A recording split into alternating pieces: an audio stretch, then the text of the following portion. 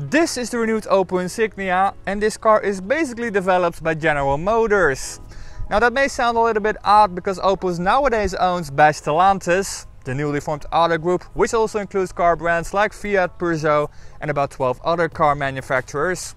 However, shortly before they were owned by Group PSA, who in their turn bought it from General Motors, who owned Opel since 1931. And now there's a new Opel Astra, and there's only one model left that was still developed during the General Motors days, and that's this Insignia. It did however just got a facelift and some new motors, and in this video I'm going to tell you all about it.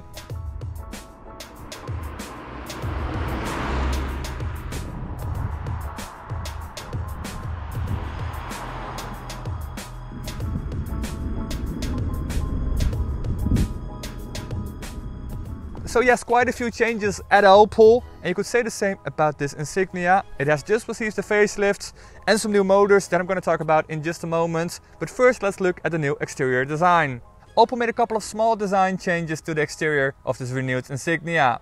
For instance, you get new headlights. They're a bit more narrow, a bit more pointy, but also the actual light itself is new. You now get LED lights as standard, but you can also get matrix LED lights, which Opel calls the IntelliLux pixel lights.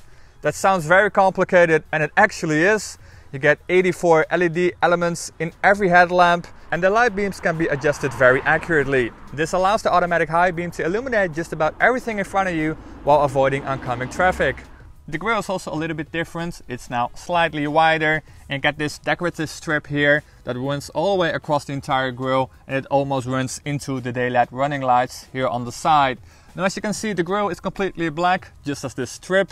Normally it will all be chrome, but this car that I have here has the chrome delete package, or the black exterior pack, or whatever Opel calls it. So you get this black grille, you get this black air vent on the side, which is actually fake even on this sporty GSi version, and also the window sills are completely black as well. Now behind the grille you get these louvers, these slats that can open and close. So if the engine needs a lot of air and a lot of cooling, they will open, but if you don't need much cooling, they will of course close. And then you get better aerodynamics and a better fuel consumption. Then let's talk motor options. This is the most powerful version that you can get of the Insignia. This is the GSi version that has a 4-cylinder turbo petrol engine, 2 liters, providing 230 horsepower and 350 Nm of torque. You can also get a 2-liter petrol engine with 200 horsepower, and diesel engines are available with 122 and 174 horsepower. And like I said, this is the GSi version, the most powerful version that you can get of the Insignia with 230 horsepower. And as you can see, this car has a massive airbox here on the left side. But we're going to be talking about the performance in just a second when I take the car out for a drive. At the back also a couple of subtle changes. You get this new rear bumper here. And what really stands out are these exhaust tips that are actually real, they're not fake. And they're actually made from aluminium. So yeah, quite different than you see on most cars nowadays. And of course the real exhaust pipes are just behind there. You also get a spoiler on this sporty GSi version. It's not that big, but it just adds a little bit more sportiness to this GSi. There's also some new technical stuff here at the back. For example, you get a new reversing camera and a rear cross traffic alert system that can detect objects with its radar sensors. The system gives you a warning if a person or a vehicle comes from the left or the right side when you're trying to back out of your parking spot, for example. And this may look like a sedan, but it actually isn't. It's actually a hatchback, which I prefer because instead of a small trunk lid, you get this big hatch. Now on the inside you get 490 liters of cargo space, and of course you can fold the seats down. You got these small buttons on the side here, and if you push them, the rear seats will go down automatically. And then you got 1450 liters of luggage space, which is actually quite decent. But if you really want to carry a lot of high stuff, you're better off buying the Sports Tourer, which of course is the station version, or the estate version if you will, because that car is better able to carry longer and higher stuff, because as you can see, this has a sloping roofline, meaning that you're not able to carry a lot of high stuff here in the back. The Insignia is quite a large car, and you can really tell on the inside. I left the seat in the same position as how I would use it, and well, I got plenty of room for my legs. Only if I really sit like this, my knees would hit the seat, but yeah, plenty of room here. And I can even fit my feet under the seat. There's not that much headroom, however. I'm 1.80 m, and if I really sit up straight, my head will hit the roof. So if you're a bit longer, this is probably not the best place to sit. You're better off in the front. Of course, you also get an armrest here with 2 cup holders. You also get 2 air vents, 2 USB ports, and you can even get heated seats here in the back. Here in the interior of the Insignia, not a lot has changed. Everything basically still looks the same as in the pre-facelift Insignia. However, there is one major change, and that is that this infotainment system is suddenly lightning fast. It's really remarkable. I really didn't expect that in this new facelifted model. Every menu you open on the infotainment system immediately opens, which is just a very nice experience, especially when you're driving. You don't have to wait like a millisecond or even longer for stuff to open. So I'm really pleasantly surprised by that, and I also think it's kind of funny that there's like a lot of premium German car manufacturers that spend millions and millions and maybe even billions on developing the best and the fastest infotainment system, but they rarely succeed. But Opel seems to have done it, so well done Opel.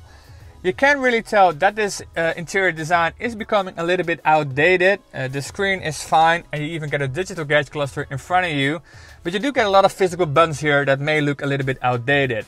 However, I really like them. I actually prefer them sometimes over digital screens. Take for example this volume knob, which is just really big and therefore may look a little bit outdated.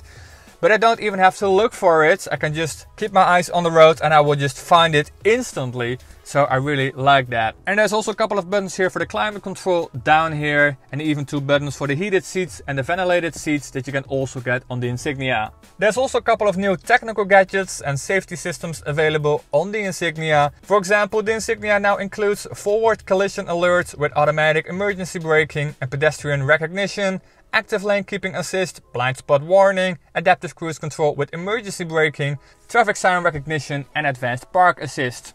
Alright, let's take it for a drive. So like I said, today we're driving the GSi version, the top model that you can get of the Insignia. 230 horsepower, 0 to 100 kilometers an hour takes 7.4 seconds, and it has a top speed of 233 kilometers an hour. So you got plenty of power, but it isn't really like a sports car. It's just too big and heavy, and 230 horsepower is very nice, but of course it isn't like an amazing amount of horsepower. It does, however, have plenty of torque, meaning that this is a really easy and comfortable car. It's really easy to get this car going without too much effort, and that makes this car a really good car to use on a daily basis, especially if you do a lot of kilometers. If you really spend a lot of time on this car, then this is just a really great grand tour. This GSi version does have the flex ride chassis, meaning you get adaptive shock absorbers, suspension, throttle response, steering. This car can all adjust that automatically because you got 3 drive modes. If you put the car in normal, the car will decide for itself what is the best mode to be in. So if you drive really sporty, the car will go into sport mode.